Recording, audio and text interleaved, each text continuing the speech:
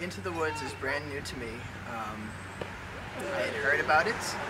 I've been doing musical theater for a long time. I had never experienced it, watched it, or known anything about it up until a few months ago. And what I feel like I've learned is Into the Woods, to me, is a very accurate depiction of what it's like to be human. And it shows very successfully the different obstacles that human beings have to overcome to get the things that they want. And life isn't always easy, and things aren't always fairy tales with a happy ever after, but you may get what you want in the end. I thought one was enough, it's not true. It takes two of us to came through. When the journey was rough, it took you. It took two of us. It takes care. My character, the baker's wife, and my husband in the show, the baker, are very real human beings, and we portray this real journey that we're going through. It's very human. The story, there are some personal aspects going on in my life right now that really resonate with my character, and so it's such a therapeutic way for me to kind of get my feelings out and express myself, because the work is so beautiful and the story is beautifully written, the music is gorgeous. It's a really great show. It's going to be great.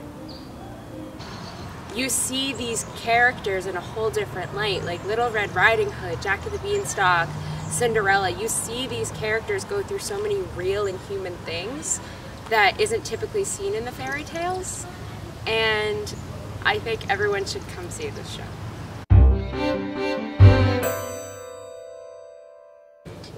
Without a doubt, this production has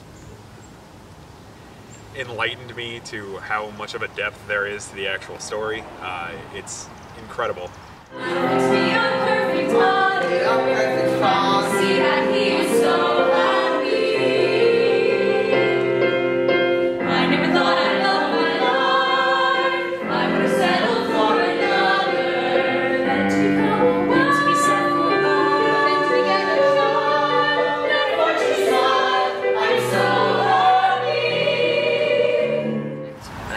Challenged us and pushed us to new limits that we hadn't gone before. And I think that's clear when you're watching the show and you're watching the performance and you're really soaking everything in.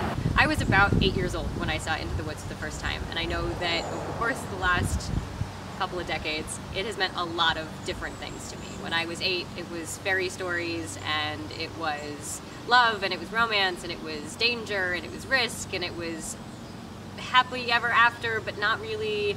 And it felt like it was the first time I was seeing something that treated me with some adulthood. Even at 8, I was able to kind of feel that, and I know that it also holds a special place for a lot of people who see it, but in a totally different way. And I think that everybody who sees the show is going to experience it in a different way, and everybody's different way is valid. This is a show about choices, and it's a show about love, and it's a show about consequences, and it's a show that treats its audience to what happens after happily ever after, and the fact that that's not real and that's not life. Happy and rough time. We're so happy, we're so happy. Just as long as you stay happy, you'll stay happy.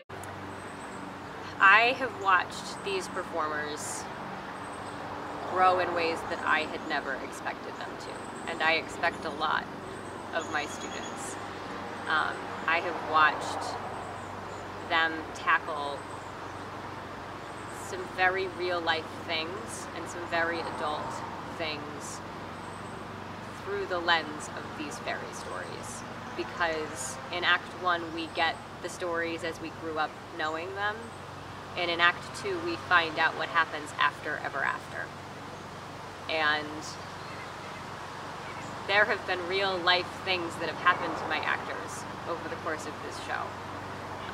There have been real life things that have happened to our communities over the course of this show, and I have watched them channel that into making this the best performances that I have ever seen out of these students. And these are some talented kids.